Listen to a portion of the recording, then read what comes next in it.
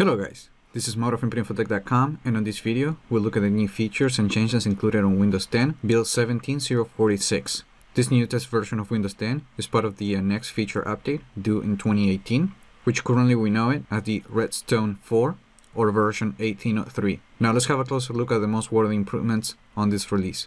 On the Start menu, when you right click a Microsoft Store app and you go to More, now you can access the settings for that specific app, so you can reset it or access different options depending on the app. So basically it's the same as going to apps and features, and then just selecting the app and going to the advanced options.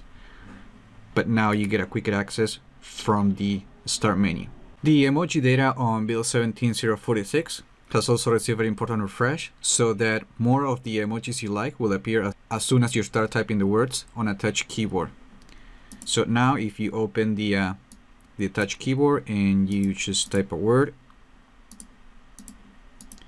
you will see that you will quickly get the related emoji. In addition, there is support for more languages that didn't previously support emoji candidates. Also, Microsoft has tweaked the design of the emoji panel, so when you open the panel using one of the shortcuts, you can browse, search, and then select more than one emoji. For example, like happy face, and let's do the heart, and the panel will not go away until you click the X button or the escape key. Also, you'll notice that the on-screen keyboard buttons, now they use the acrylic element of the Fluent Design system, and the buttons now are lighter than the background. On Windows 10 build 17.046, Microsoft is also making a lot of other changes under the hood for the keyboard, adding in more support for other languages and improving some other languages that was already supported with the keyboard. On this new test version of Windows 10, you can now save and automatically fill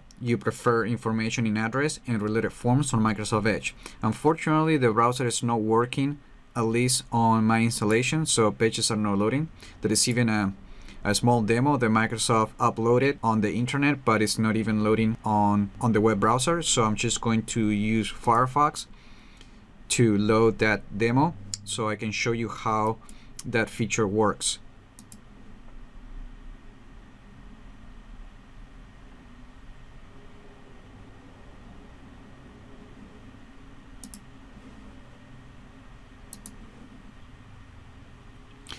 If you want to save your entries before going to a website, you now have that option.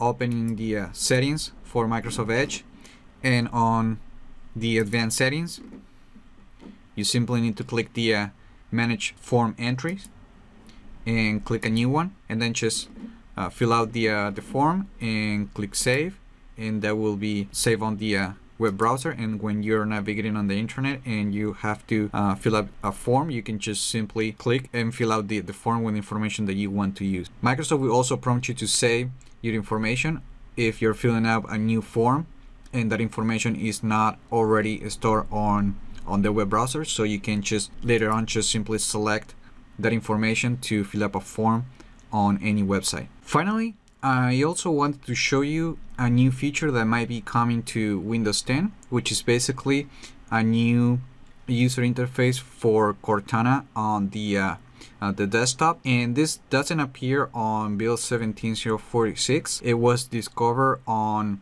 build 17.040. So now if you tweak the registry, you can now access a preview of the Cortana interface, as you can see right here. Instead of just opening the box next to the Start menu, you now get this floating interface similar to the Spotlight on Mac OS, and all the functionality works the same as before. It's just the interface that's different. Right now you can't drag or move it around.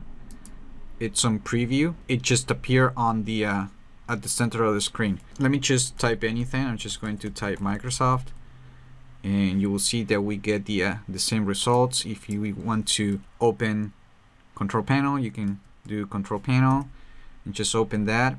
And even though it is on a preview, it works really well, and actually it's a more pleasant experience than using it from the bottom left corner.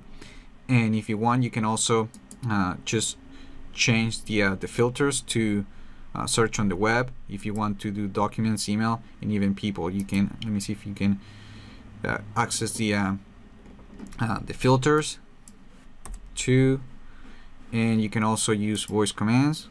But I mean, that's working, but now how it's supposed to work on the final version. So this is just a small preview that I want to include on this video. If you want to enable this feature on your test build of Windows 10, I will be leaving a link on the video description so you can do it yourself. And that's basically all that's new on Windows 10 build 17.046. Remember to like the video, leave your comments, subscribe if you haven't done that yet, and I just hope this video was informative for you, and I'd like to thank you for viewing.